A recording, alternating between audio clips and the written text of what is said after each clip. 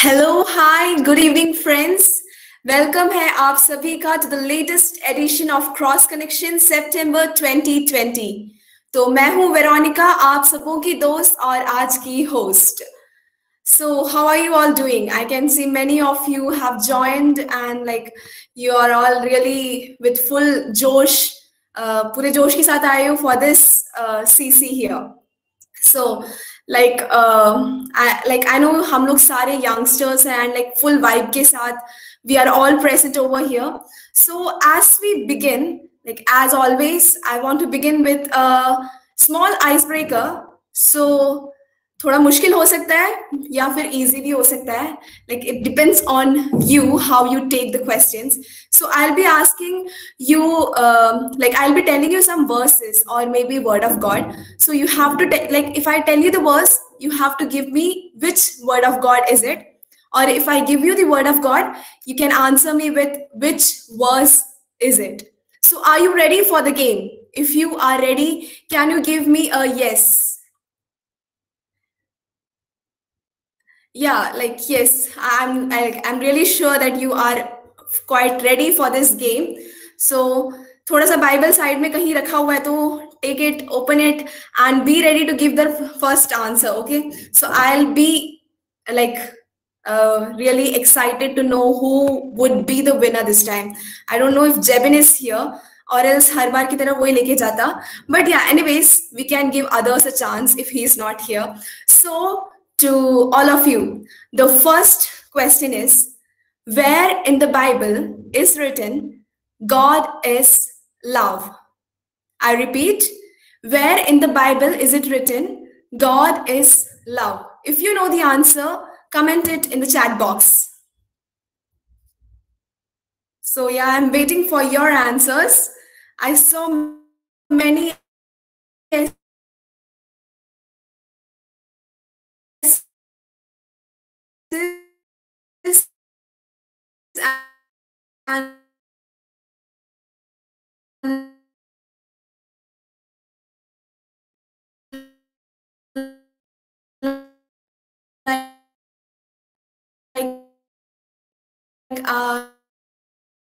and now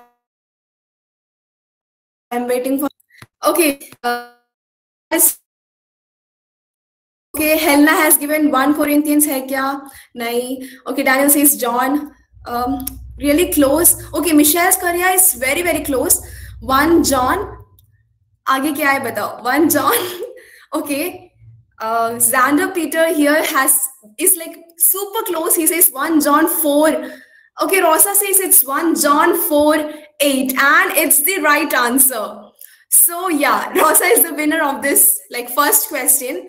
So in the Bible, it like 1 John 4:8 में लिखा है कि God is love. And like Justin Varghese and all of you others are like really close. So you had to give the like pura correct answer. So it is in 1 John 4:8. So are you ready for the second question? Are you ready for the second question? So anyways, I'll ask this question. This तो यार सबको पता ही होना चाहिए इसका answer, because this word of God is really close to all the Delhi JY. So the question is, in 1 John 4:19, what does it say? What does 1 John 4:19 say? Can I have the answers, please? Do you know what does 1 John 4:19 say? Okay, I'm waiting for the answer. Maybe because of some network issues, I'm not getting the answer. Like still I'm waiting. So if you want a clue, I'll give you the clue. It's like, it's related, very much related to the Destination Love program. So 1 John 4:19, what does it say? कोई है जिसको इसका answer पता है? Like you all have like roamed around with like shirt के पीछे लिखा हुआ है. So obviously अगर शर्ट तुम लोगों ने वो शर्ट लिया था तो you can go and check out your destination DL वाला शर्ट जाके देखोगे तो you'll give. Oh yeah, I have got the answer. So it's again Rosa who has given the first answer, along with close competition है Justin Varghese ने भी right answer दिया है. तो both of them like when we love because he first loved us. Yes, exactly. We all love just because he first loved us. अगर उन्होंने नहीं प्यार किया था, I'm sure like हम लोग like we won't be loving anyone. So yeah, it is because he first loved us that we are also loved. You know, we human beings are very selfish. Only when someone loves us do we love that person back. So in the same way, it was Jesus who loved us first, and yes, we also loved him back. So the last and the final question. Alfie Joman बोल रही है कि क्या मैंने रोसा को बता के दिया? So no, I haven't told her anything. Yeah, Rosa is my sister, but yeah, I have not told her any answers. But anyways, let's move on to the third question. It's the last question. So it's like very simple. बहुत सारे जगह में सुना होगा. It's written in 1 Corinthians 13. मैं verse नहीं बताऊंगी. If you want, you can give me the answer. So it's a fill in the blanks. ठीक है? Love is dash and love is dash. It's like a छोटा सा definition of love लिखा हुआ है 1 Corinthians 13 में. So what is love? Love is dash and love is dash. Like इसका answer, you surely would know this answer because बहुत super easy answer है इसका. Like I really love this word of God. It's written in 1 Corinthians 13. If you have the Bible nearby, you can go and check it out. What does 1 Corinthians 13 say? So what is love is dash and love is dash. Oh yeah, we have answer from Tanya Didi. Tanya Joseph has answered, love is patient and kind. Yes, exactly. The answer is love is patient and kind. So like I'm sure हम सबको अब पता चल गया होगा what is love. Love is patient and love is kind. And who is God? God is love. and we love because he first loved us. So ये 3 word of gods हैं जो हमें like आज maybe सीखने को नहीं, at least one more time rewind मतलब सोचने को मिला है कि हाँ three word of gods. So just remember these 3 word of gods. At least कोई पूछेगा तुम्हें word of god आते तो 3 word of god at least याद रखना. 1 John 4:8 is God is love. 1 John 4:19 is we love because he first loved us. 1 Corinthians 13, it says love is patient and kind. Okay, Daniel has given the verse 1 Corinthians 13:4. So I'm sure आप सबों को बहुत अच्छा लगा होगा game खेल के. Yes, our winners are Rosa, Justin, and Tanya Didi. So like it's not a problem that if you were not able to win. Don't worry for those who got it wrong, or maybe like you did not give the right answer in the beginning. तो at least बहाना मिल गया कि जाके at least अब जाके मैं Bible पढ़कर रहूंगा या रहूंगी, ताकि अगली बार जब सीसी में आए कोई क्वेश्चन पूछेंगे तो yes I can give the answer. So moving forward, like Jesus youth का प्रोग्राम कभी भी इट्स सुना रह जाता है म्यूजिक के बिना. So we have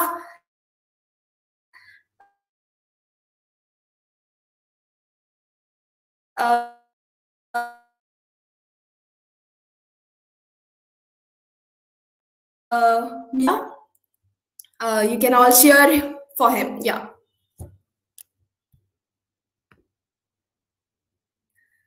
So like we'll be moving into a small time of praise and worship and music. You can all like make a place for yourself so that like we'll be enjoying in this throughout this. So yeah, we have Akilvia here. Thank you, Veronica. Thank you for the quiz. So and welcome all again to this edition of Cross Connection. It's lovely to be here. And Veronica led us through the quiz. She shared 3 scripture verses, explaining, trying to put in and make us understand where does love come from. God is the author, and where love actually derives from. So we'll spend some time in prayer. I want you to, maybe if you want to stay off the chat box and spend some time with yourself, and more importantly with Jesus. Let's go back to that one verse which we heard, 1 John chapter 4 verse 8. Whoever does not love does not know God, because God is love. As we sit here today, let's ask ourselves, do we love?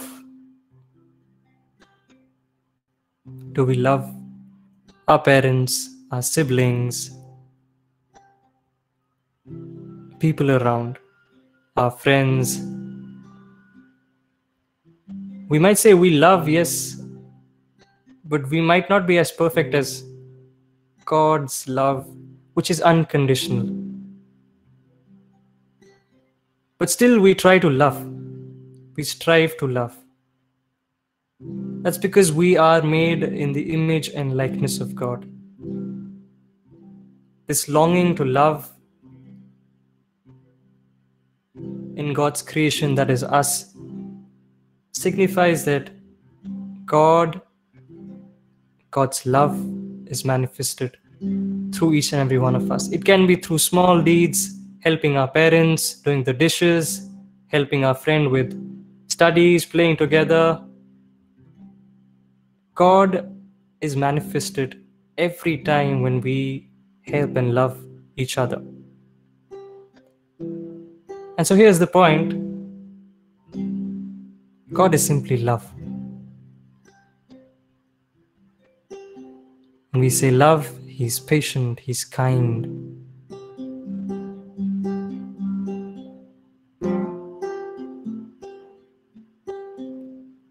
At this moment, when we sit down, we realize we breathe. know that we are alive. Let's thank this God for His love.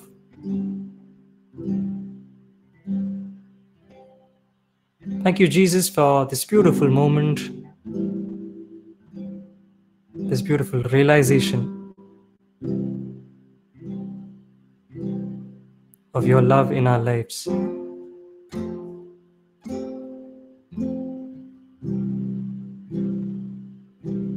Personally, for me, the greatest realization or the greatest gift in my life has been to know the person of Jesus, to experience His love. And when we are set on fire with this love of God, we tend to keep ourselves, the end, and every other person in our life first.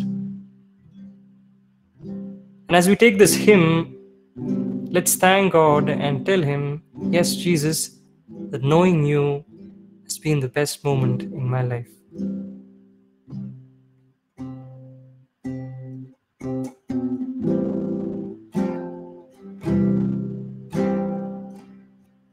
All I once held dear, built my life upon.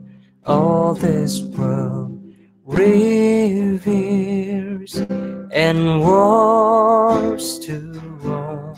All I once thought gain, I have counted loss, spent and worthless now, compared to thee.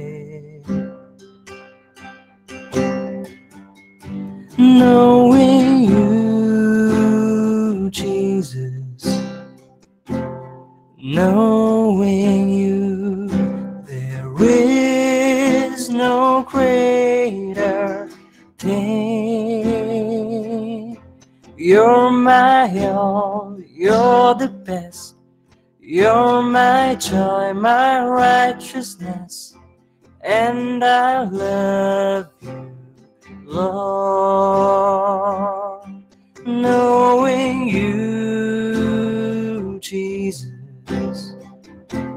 knowing you, there is no greater thing. You're my all, you're the best, you're my joy, my righteousness, and I love you, Lord.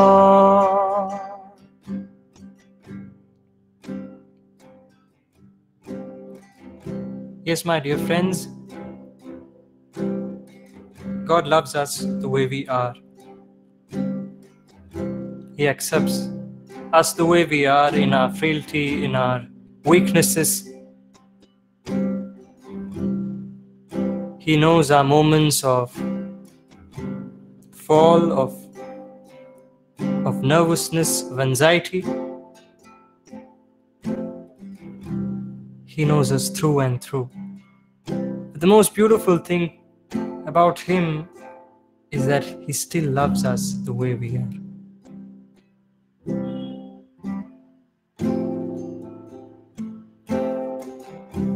So as we come before this loving Father, loving friend of ours, let's present ourselves the way we are, raw, sinful, anxious, nervous.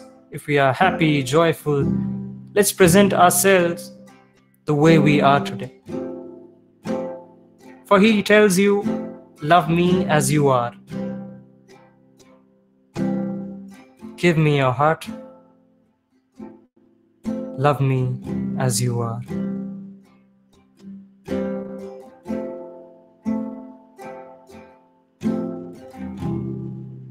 This moment deep down in our heart, when we thank Jesus, when we open our heart, let's lay down our lives of frailty, of weaknesses,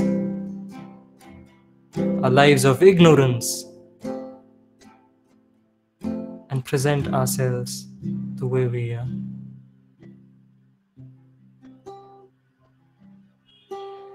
So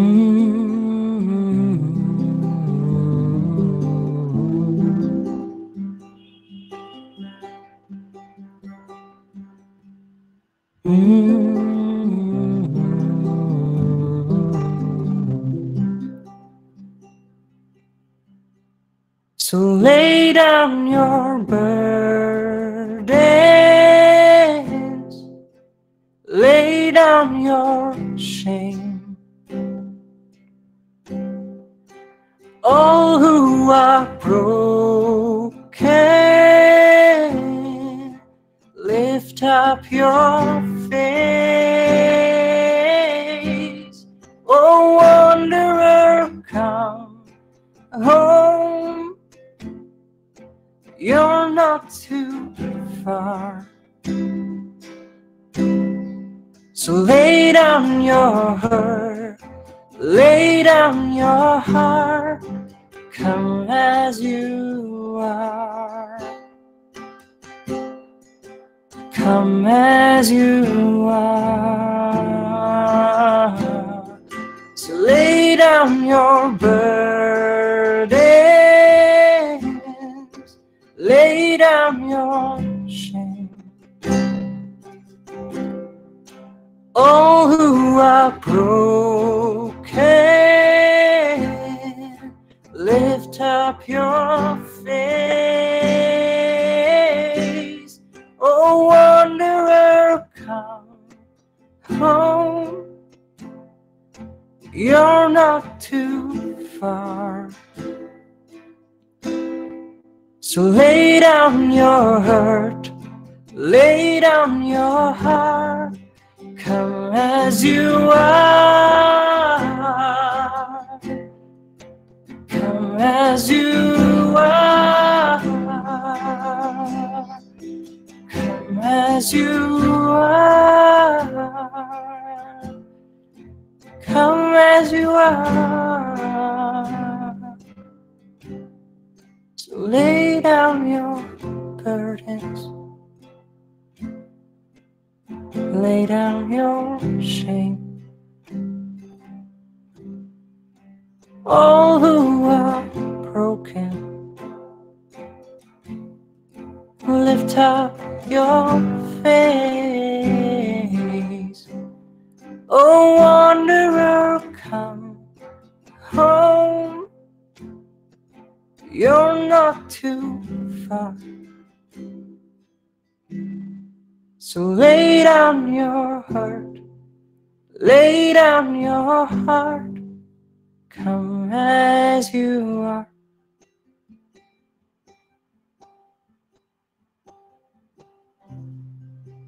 Let's give ourselves to this loving God of ours and ask Him to take complete control.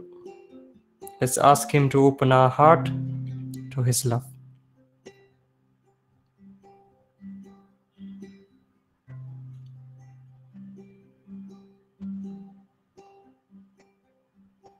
And in all that we do, act, say, think, all glory be to the Father, and to the Son, and to the Holy Spirit, as it was in the beginning, is now, and ever shall be, world without end. Amen.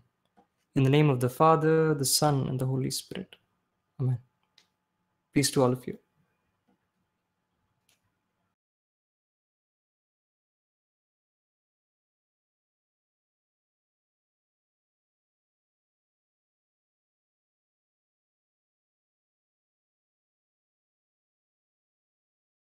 We are talking about a subject that needs talking about every day. We talk about a subject that is most misunderstood on any day. You know, if I would ask any mature person what is the thing that makes him or her the happiest, what is the biggest achievement in life, what is the best gift that you could give or receive on any day, what is it that makes you a saint? The answer? Well, to most questions, the answer of a person would be love. That's what we're talking about today. Scripture talks about love between God and humans, humans and humans. Jesus minces no words in saying, love your enemies. He also says there is no greater love than to lay down your life for your friends. And then the curveball. He says God is love. He does not say God is loving or a lover. He's that too. It does not say God is loving or lover, because He is love in every sense of it, His whole being. And today we are talking about love like we should, delving deep into this topic. Because, yes, my friends, today's the day we get a deep understanding of authentic love. Joining me today for discussions and to point us in the right directions are, well, our beloved Father Stanley, who is the director of Media, director of East Quantica and Delhi. Welcome, Father Stanley. Thank you.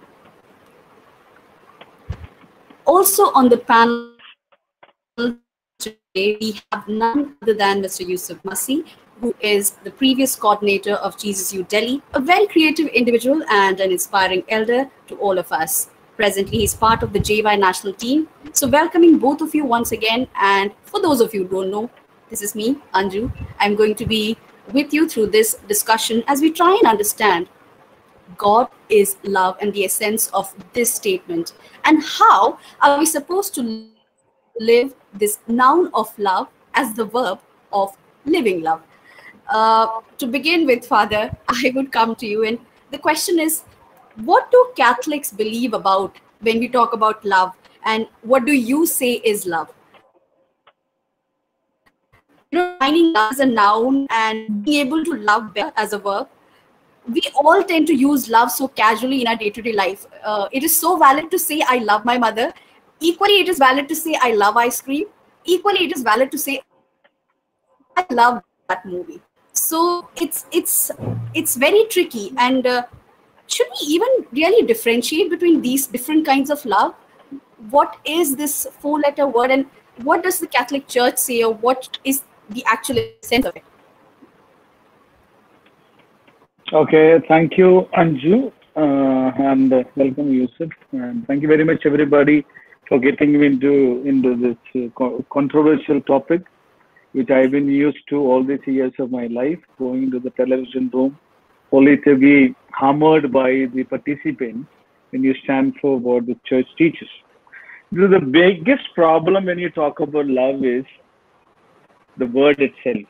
The whole problem is, the English language's limitedness in expressing what is love is all about. Like if you take, just casually, if we say in Hindi, pyar, we have so many words to say. Ishq, mohabbat, तीन तो ऐसे ही आ जाता है मुंह पे ना, बहुत सारे शब्द पर पर्यायवाची जो है. We can say plenty of words about love. And when you say about pyar, prem, थोड़ा अलग feeling आ जाता है. Ishq, this has something to do with romantic love. When you say about mohabbat, I think it's a little more wider. Pyar also is something like that. Every time when you speak, these words have different intensity whenever you speak about it. Okay.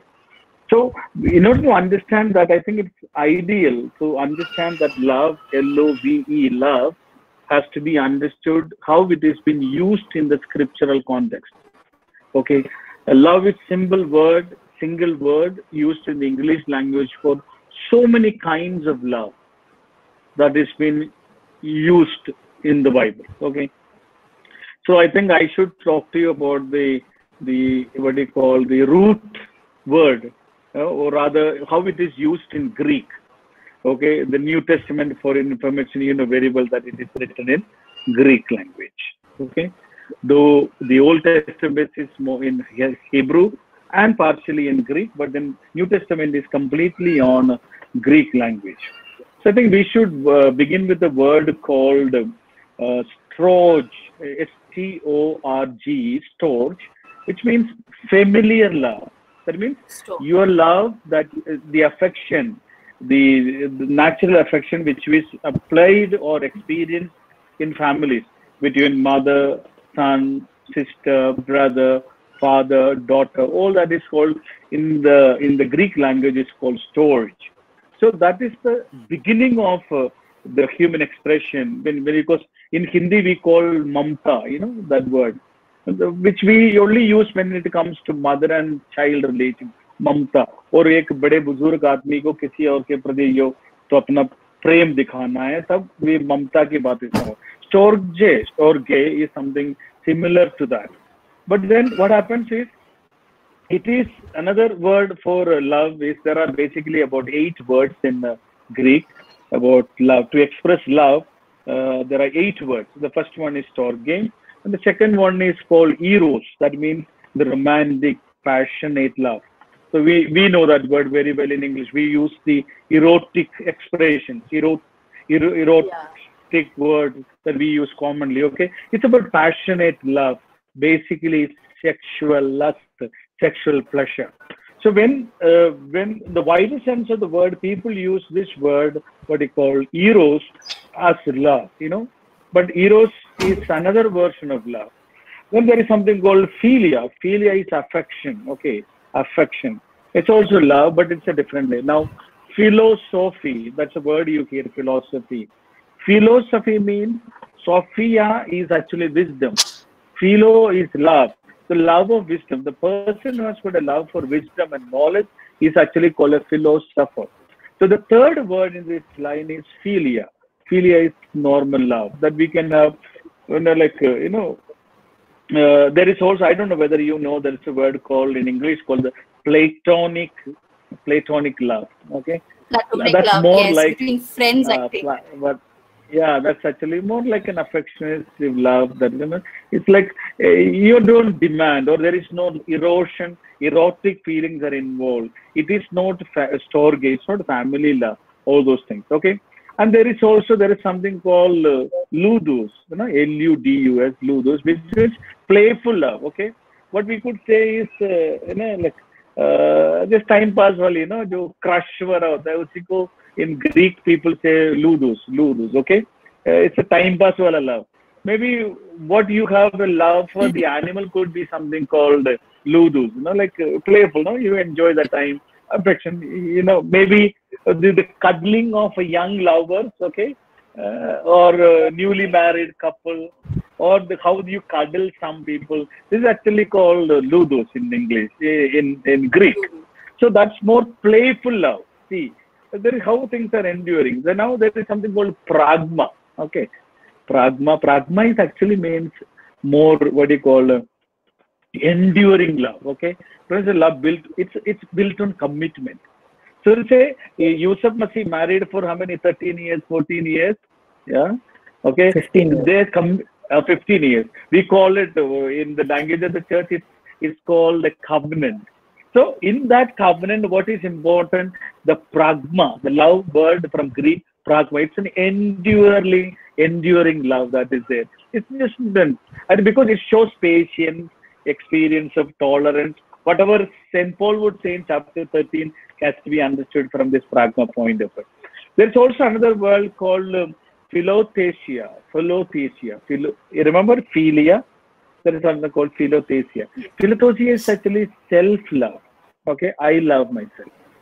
Okay, all of us need to love ourselves. Okay, self-love and love of self. These are two different words, concepts. Everything is a self-love. Jesus says, "Love your neighbor as thyself." The primary parameter in this is to love myself first. Accept me as I am, as God has made me, and the way I am, my weaknesses, my points. I accept myself. When you accept yourself, it is easy for you to accept the other people as they are. That's what Jesus says, love yourself, love your neighbor as yourself. So if I don't love, I am a bad man. I said, no, I am not good. I don't good looking good. My hair is not there. My beard is growing back. I am dark. I can't speak English properly. I don't love myself. I don't myself. How can I ever love the neighbor? So the primary parameter in Jesus' concept also is loving oneself. So love of self-love. I love myself. That's called philothesia. And the last one, what we say generally, is called the agape. Okay, agape. Maybe one more is there. Agape is the universal love, which has got no. You can love anybody. That's a kind of a spiritual status that we call. Sometimes we also call about mass as something it's like agape, coming together for fellowship, boundless compassion, infinite empathy. Okay, that is extended to everyone, not only to the Jesus or only the Christians, but it is extended to everyone. Where there are family members, distant, strangers, friends, wife, everybody is there. There's one more love. That's called the mania. Okay, mania is obsessive love. Okay. Now, these 8 things that I've shared with you, maybe starting with eros, philia, storge, agape, what do you call, mania, ludus, pragma, philothesia. All these 8 things are actually love in different forms. But unfortunately, in the English language, we have only one word to say love. Love. Now, God, Jesus says, God is love. No, in John chapter 4:8, we say, God is love. So, what is love? God, as Anju very rightly said, God is love. He not says God is loving, He's a lover, He's loving. No, He is love. The infinite, ultimate, omnipotent presence of the fullness, what we call is the fullness of love, is God Himself. So whatever is we said in these 8 points, that everything is there in His fullness in God. But you pick up one something and say, maybe what you call my ludus, my playful love. You say that is the love. How can you claim that is God? We cannot. So the biggest problem is when you say about love, it has to be understood in the nature in it. Today, the biggest mistake the world is making is love is being compared with lust. Or rather, love is being replaced with lust. So sexual inclinations towards the other person. It is a romantic love, yes, but it is not calling you for a universal agape. Okay, it is not calling you for a kind of a storge. It does not call you for pragma. So it all depends on how you understand the kind of a concept that is shared. But the problem is, the world says this, all of us watch that, and we try to say this is it, and trying to do that. So as a noun and a verb, it has to be understood from the way you do. Like, I love ice cream. That will be something like a ludus, it's like a playful thing.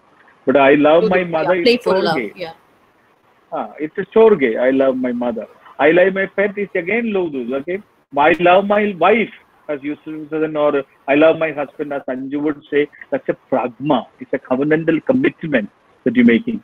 It's an enduring thing. So these are the things actually we need to understand when we speak about love. Maybe Tamil is a beautiful language. It has got a very few alphabets. So when you read one pa, you have to actually see the context and make out what is the word it is going to be. Okay. So we say, they write Bharat, only one pa and one ta and one ra and ta. So it's one thing. So it has to be Bharat, Bharat or Parad, everything has to be understood from the sentence that is been made. You understand what I'm trying to? Most of the consonant, like the vowel-based words are like that. So to say, love, the word has to be used in the context of it has been expressed. Okay. Now I have, I am as a priest, I love Anju, or I love any other girl here. Can you see that in a kind of an erotic formation or a pragma? I can't. That has to be seen as something like a agape, like a universal compassionate love that extends to everybody and anybody, which is what Jesus actually done. His crucifixion is looking at him, and it is love in its fullness. So that kind of a self-giving love is that we need to understand as God. Okay, I think I spoke a lot. Okay, all right. Father, the way you're saying about context, it's very important to understand within a context. So our creator's love, they say that, when a person is created, or anything, any object or anything is created, the creator knows best. In similar fashion, I would like to ask you, very briefly, if you could share the purpose of life and the purpose of an individual in context of God's love. does God's love play a role, and what is expected of us? If it's a right question to ask, if you think it. Yeah, actually, what did God said after creating man and woman? He said simply in the book of Genesis, says, like, what did he say? Take care of the nature, basically, the master of the nature, and multiply and be fruitful. Okay, to the man, what he said, man and woman, it is said, multiply and be fruitful. So, church seeing from that, God wanted, like in catechism also we say, God called us to love him, to be with him, to serve him, and to be with him forever. So in that context also, God wanted man to join in his creative power by giving us a chance to procreate, okay, produce. So be fruitful and multiply and be fruitful, which he commanded to all the animals, all the species and everybody. And same thing is been given to human being as well. And we are called the crown of creation, to care for the nature. We have actually given up what we call the natural selection is all over. We are actually selecting things for ourselves. That is one of the major problems that is happening in the world. So God in his ultimate wisdom wants man and woman to love in perfect union. Okay, perfect union means it's a kind of a legal marriage of natural sense of the word. Then continue to nourish and continue to care for the earth and the universe, multiplying and progressing. That's why in the church, marriage has the procreation is a kind of an important factor in the marriage. The consummation of marriage, sexual act is an important thing in actually making a marriage valid in the church. So God's ultimate wisdom is for man and woman to come together to have a pragma in their relationship, which has got inclusion of all the 8 aspects of love in it. Okay, there is erotic love is there. There is familial love is there. There is playful love is there. There is even some people are maniacal in their love for the possessive love, obsessive love for this thing. All depends on our temperament. When you see, but all these 8 forms of different love is there completely in all of us, which is lived so beautifully in marriage. So the church and God's will is to have that aspect in its complete sense. Yes. Father, first of all, I have to say, I think it was very limited time to learn about the types of love, and I think we'll definitely want to come back to you one day to learn about all, truly deeply about the things that you've said. And I'm sure many of you have learned the names and are going to keep asking Father and questioning to learn more about these, so that we can love and live better. Come to Yusuf, my question comes to Father. Also said, love is used very casually. We say everyone wants to love, everyone wishes to be loved. We have opportunities to be loved. But there is also a slogan of love is love, which is going around. It's like saying food is food, but not all food is good, right? So how do we differentiate that? First is that. Second, I want to ask is when we say I love an ice cream, or I love a person in terms of intimacy and that romantic love, like Father rightly said, romantic love is kind of limiting the context of love in the world presently. So people tend to identify themselves by their sexual inclinations.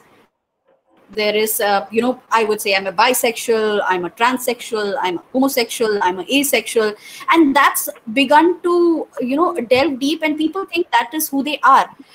In the same context, it's also many times about their profession. They would say, I'm an engineer, I'm an accountant. I'm not particularly limiting the sexuality aspect, but people tend to, limit themselves to particular aspects. So I want to dive deep into the question of love and also ask you, probably with your personal example, is their identity and is it limited to these aspects? Can you please repeat the last part, the last sentence that you said, Anju? I was wanting to know, is our identity limited to our sexuality? Is it limited to our profession? Is it limited to something that we follow? What, how do we define our identity in terms of God's love, in terms of how he sees us? For everybody out there who's saying, when people question you, people ask you, it seems to be a question on their identity. Sure. Thank you for the question, Anju, and it's quite pertinent also. I mean, from my own childhood, what I have experienced is we tend to get conditioned with so many things that happens around us, the various experiences that we have, and from a very very early years, I remember that when I started going to school, going for report cards, there are two sets of children, as if on the parent teacher meeting, when the children go, one set of children are being dragged by their parents. Those are the ones you realize that yaar in logo ki report card puri lal hai, it's all red, that's why they are being pulled by the parents. And the other ones who know that they are the champions of bahut achhe marks aaye hain, and they walk in front of their parents, bahut khushi se jaate hain, theek hai na. And when they come back also, it is the very it's very peculiar the way that you understand कि जो बच्चे पता है उनका सब लाल लाल है अंदर, तो घर पे जाके अच्छी वाली मिलने वाली है उनको, they are going to get it. And the other ones, they are happy that the parents, हाँ बेटा, let's go for an ice cream, let's go for a pizza.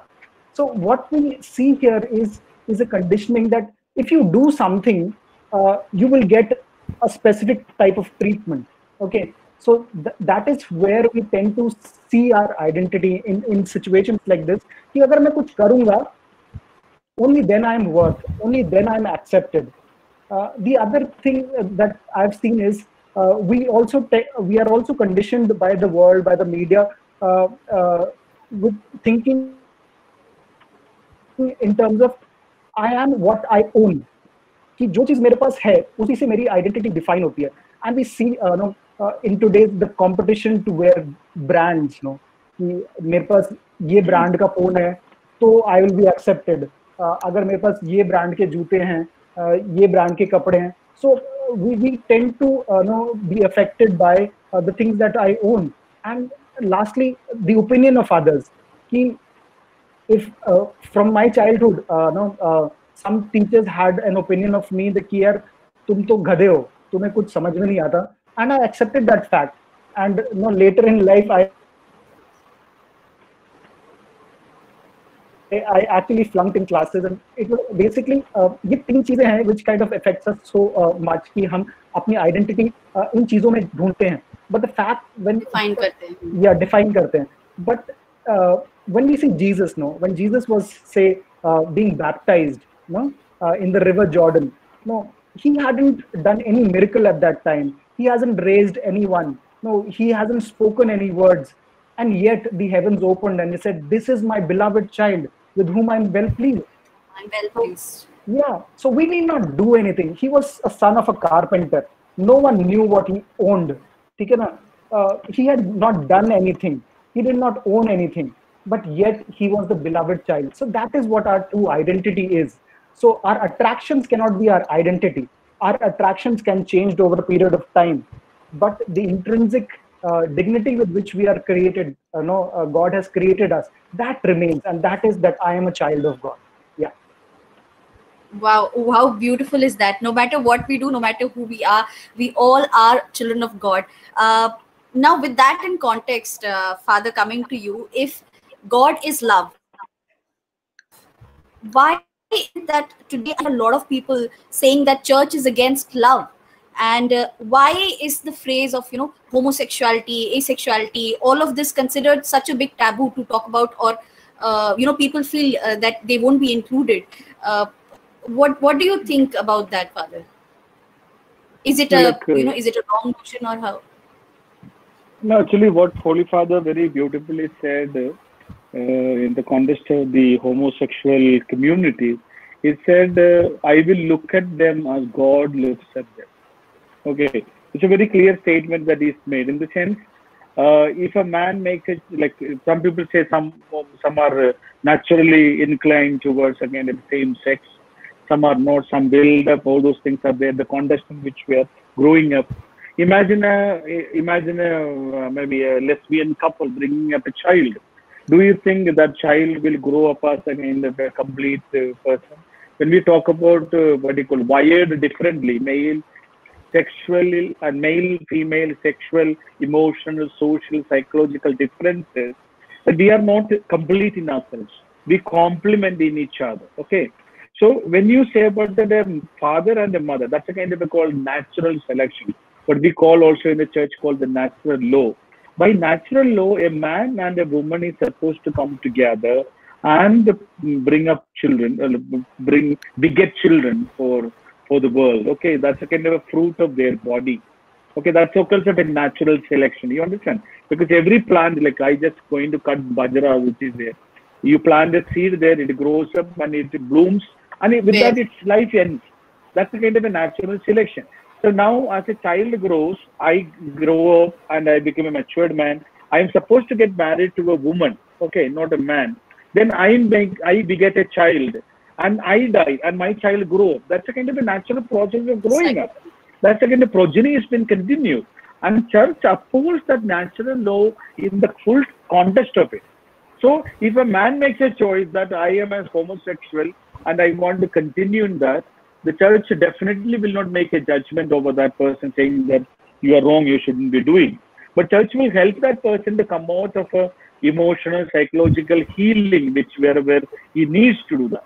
Now, a homosexual wants to become a priest or a religious, you are welcome, provided you are able to kind of sacrifice your sexual tendencies for the sake of the kingdom. Like all of us, I'm a heterosexual, but when I choose to be a priest, I am supposed to sacrifice my sexual tendencies for the kingdom of God. But the church, in a beautiful, like a beautiful mother, she welcomes everybody into her abode. But as I keep on saying, when the church says you should not get married as a lesbian or a homosexual couples, that's not natural. That is against the divine law, natural law. I think if you want to continue to be practicing in that faith, we should abide by that. So the church is very clear. We are not condemning, but if you want to practice the Catholic faith in fullness, your sexual, sorry to use the word today, they will not accept this deviation, has to be rectified. And then we help you to grow and come over, because church actually wants that natural form of selection, natural progeny, natural growth has to be continued. And church definitely becomes a guardian to protect that. That's it. Thank you, Father. So to paraphrase, I think church embraces each and every one of us, despite our inclinations. It loves, just like the Holy Father says, but sometimes it cannot embrace everything that you do, is how I think Father wants to put it, and is the message from the church. Bhaiya, coming to you, my question is, a lot of people probably have same-sex attractions and may not have shared with anyone, and they may be feeling very bad about themselves and probably living in in a closed space. Father very rightly said in the beginning, our love for neighbor comes from our love for ourselves, and God loves us, but these people may not be able to see themselves as the child of God, even if the church says you are a child of God, and that is what defines your identity. What should we say to them, and should they be actually feeling bad about themselves? They are probably away from how God destines them to be, but again the question, do they love themselves? How does it work? Well, the short answer is they need not feel bad about it. But the reality is, since same-sex attraction still is a taboo, and so it seems like there are only two choices. No, either you hide all these attractions and keep yourself in a closet, or you just accept everything as it is and just go about acting on your attractions, and to hell with the church, the teachings of the Bible, everything. So it seems that there are only two options, and so we normally feel bad about things because of the fear of rejection, or that we may not be accepted, we'll be looked down upon. But the thing here is, people do not make up attractions, right? One cannot control what one gets attracted to.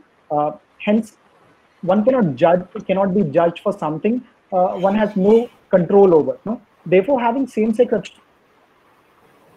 attraction is morally neutral in a way, if one does not choose it. So basically, when one is not choosing the attraction, he cannot be held accountable for it. So same-sex attractions or any other attraction, yeah. So same-sex attractions or any other attraction is not a sin. So it's if I were to give you an example, it's like you are living on a floor, and on the top of the floor there is a bank, and there is a robbery which happens in that, and you were sitting in your balcony, and some notes just fall on your lap. Okay, you did not choose to have these notes on your lap. So you cannot be held accountable. You can't be arrested. You should not be arrested for the notes falling on your lap. Okay. So in the same way, a person who will have these attractions should not be held accountable for that. But the main thing here, what to understand is, just like thoughts, we have no control over our thoughts. No, like a bird, we have no control if the bird flies over our heads. Okay, we have no control. But then we have a choice. If the bird chooses to nest on our heads and put bird droppings on our head, that is where our choice lies. Okay, so the attractions can come. Okay, but we say, for example, you are in a class, and there is a boring lecture of science going on in college. You are being explained the 122nd element of the periodic table, and you are 30 minutes into that, and you are feeling drowsy, and then you just notice a beautiful girl or a handsome boy, and you just get lost in your thoughts. Okay, so, and after say about 3 minutes, you realize, oh, I just snapped off. No, I am in class. So until those 3 minutes, you are not accountable for. This is an attraction. This is thought that came, but then a point comes where you can make a choice, you can decide. So until that moment, you need not feel bad about it, because you have no control over that attraction. But to act upon, to continue on acting on that attraction, the decision lies, and the after effect, or the choice that you make will determine the act after that. Okay, so until that time, you need not feel bad about it. Exactly. So I think while Bhaiya was speaking, one thing was coming to my mind is, one of during the times of confession, Father was talking about how guilt is a trap, how guilt traps you, and you keep feeling bad about yourself, and never get out of it, and you never act on the right thing to do. So even in case of same-sex attractions, until, like Bhaiya says, you're acting on it, you're always a child of God, and the idea is that even homosexuality requires chastity and purity, which is there for each and every one of us in every state. Something that I read, and I feel it does make sense here. Now, sometimes, and most of the times, many people do not know and do not understand truly how church stands on people of different sexuality, or how you should deal with them, and what is your relationship with them. If I go on to scorn someone's sexuality, does it mean church is scorning their sexuality? I think no, but I would like Father to also share. And also another question is, Father, how do we become loving bearers of truth? God calls us to truth, but are we being in present times, again, coming back to the question, how do we go out to be loving bearers of truth? For example, if I have a friend who I know to be homosexual, he or she may have shared or maybe not have shared about it with me. How should my relationship with them be in such a case? And again, underlining this is one aspect that we generally tend to talk about in youngsters and in the company of children, that we need to keep away from bad company. We are all children of God, and many people tend to think that that's bad company kind of a thing. How do we deal with such a situation? How do we show God's love here?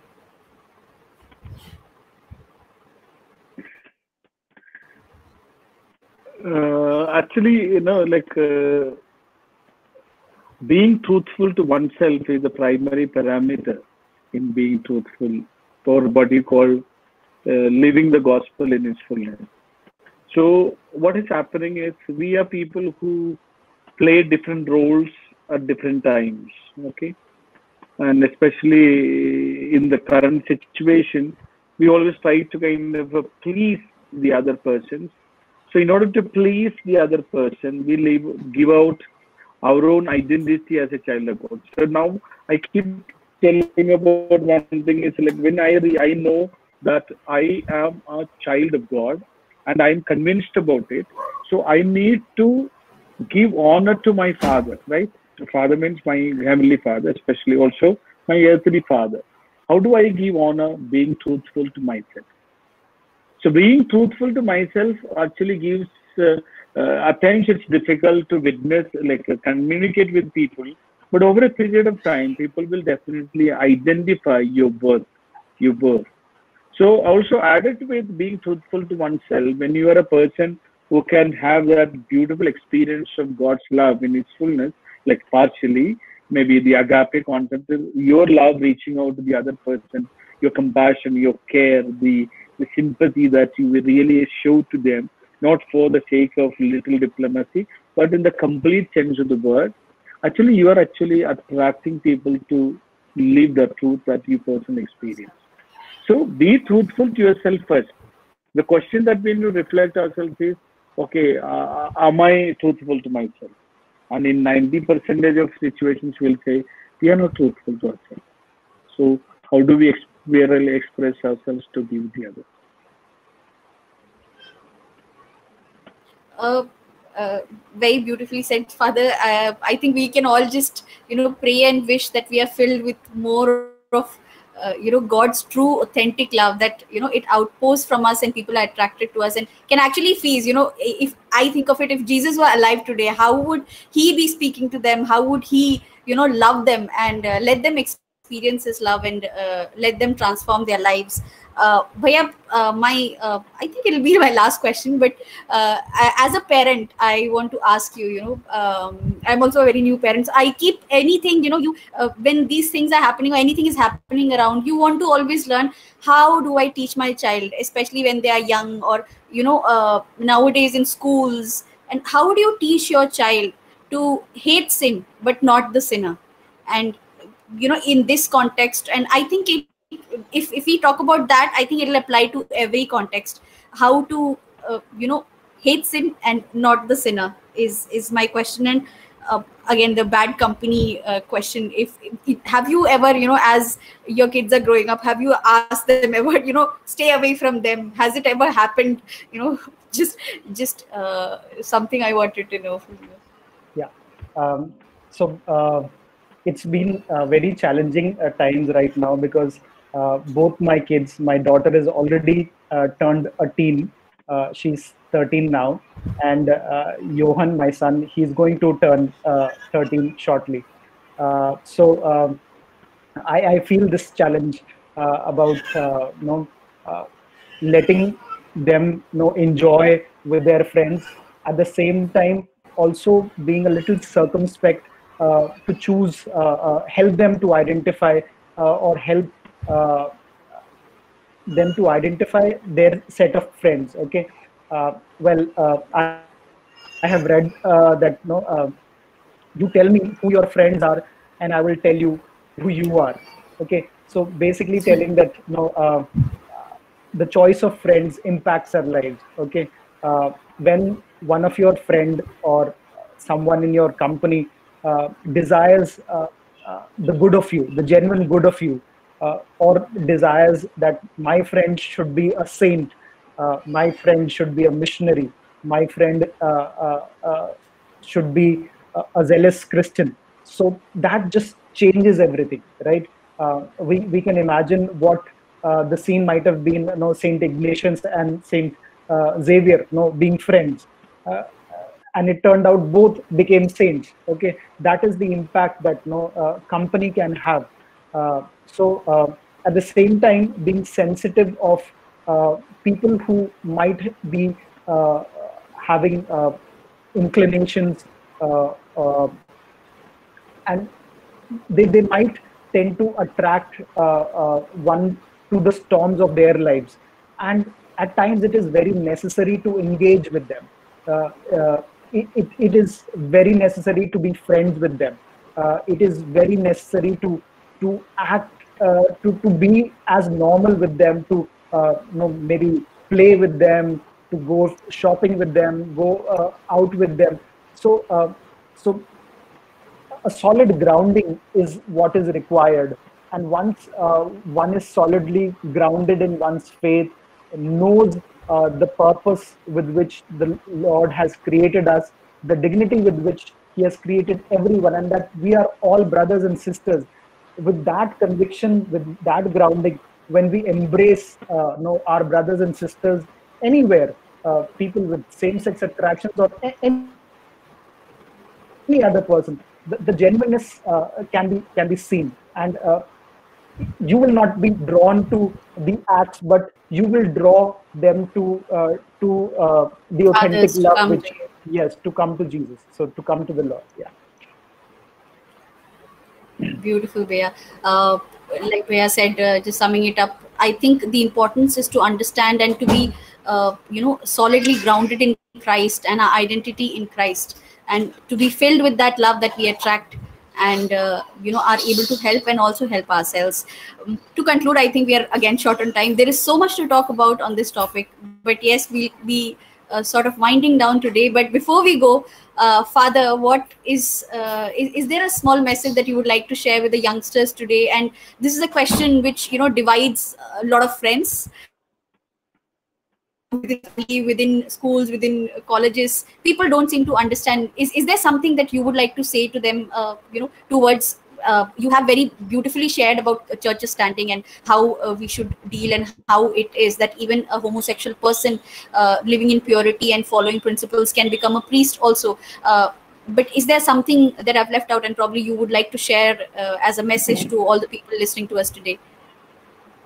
Okay, maybe to conclude, what I would say is, as Yusuf said, getting attracted to the other person, male, female, same sex, non-sex, anybody, that's a normal thing. So please get attracted. That only says you are normal, a simple, normal sexual being. Okay, that is good. But then lingering on to that is something that we need to understand. As youngsters, when your friends make choices, okay, you should have foot firm on your ground, what you believe in. And when you feel that you have a kind of a different kind of an inclination other than the natural selection, I think it's ideal and important for you to discuss that with the people concerned and get help whenever you require. And if you have friends who are actually attracted to the same sex or something like that, be considerate them, don't judge them, be friendly with them as you are always with them.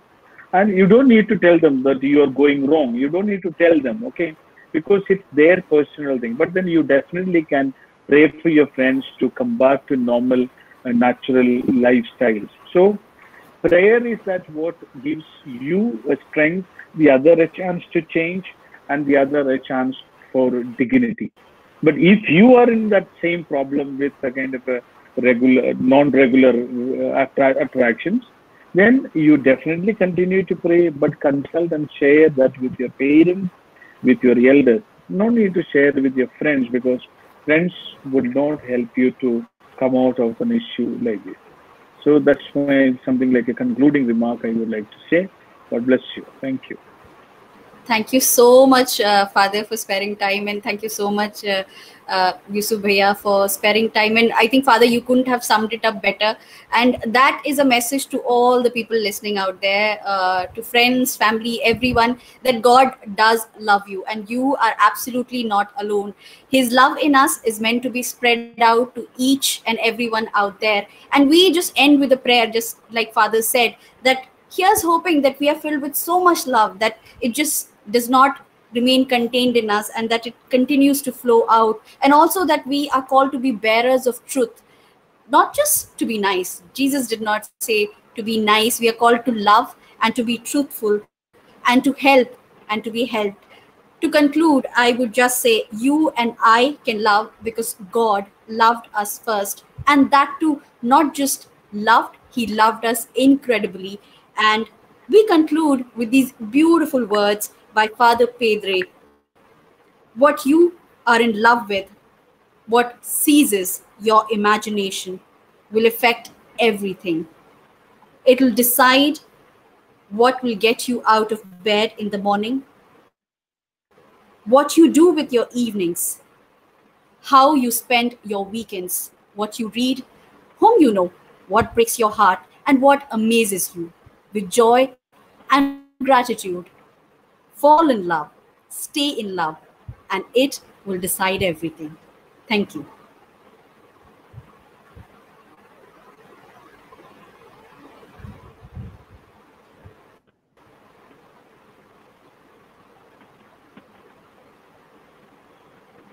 Thank you so much, Anju Didi, Father Stanley, and Yusuf Bhaiya for putting it out so well, like telling us about how God is love and like everything. Especially what one thing that struck me was that even with our flaws, whatever flaws we are having, God still loves us just as the way I am, just as the way you are. So like we have an amazing God who is the masterpiece, who is the master artist of this world, and he's super amazing, and he loves each one of you unconditionally and personally. So as we thank Father Stanley, Yusuf Bhaiya, Anju Didi, and also Akhil Bhaiya who led us into the praise and worship, let's say three Hail Marys for each of them, that may God be always with them, and may his love always pour out through them to everyone they meet. Let's say, Hail Mary, full of grace, the Lord is with thee. Blessed art thou among women, and blessed is the fruit of thy womb, Jesus. Holy Mary, Mother of God, pray for us sinners, now and at the hour of our death. Amen. Hail Mary, full of grace, the Lord is with thee. Blessed art thou among women, and blessed is the fruit of thy womb, Jesus. Holy Mary, Mother of God, pray for us sinners, now and at the hour of our death. Amen. Hail Mary, full of grace, the Lord is with thee. Blessed art thou among women, and blessed is the fruit of thy womb, Jesus. Holy Mary, Mother of God, pray for us sinners, now and at the hour of our death. Amen.